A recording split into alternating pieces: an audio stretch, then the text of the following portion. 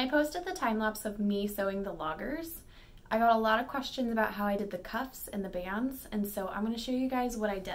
You take your rectangle and you fold it over once, just like the directions tell you to.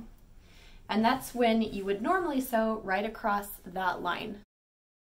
But instead of doing that, what I did was I folded it down one more time.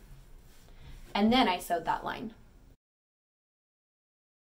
And then it comes out, it's still just a square. But when you turn it, it keeps the shape of that little rectangle, square-like thing, and you have your cuff.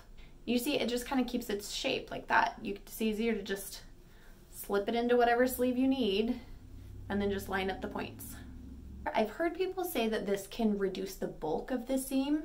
I don't know if that's necessarily true because the seam is always going to be bulky. That's just kind of the nature of 4 layers put together. But for me, I find that it's just so much faster and easier to keep the layers aligned when I do this one seam on 4 layers versus one seam on 2 layers. But hopefully that helps you understand what I did in that video, and it's not this crazy magic that I did. It's actually just another way of sewing the seam. If you like this tip and enjoyed this video, please click the like button and subscribe so that you don't miss out on future videos.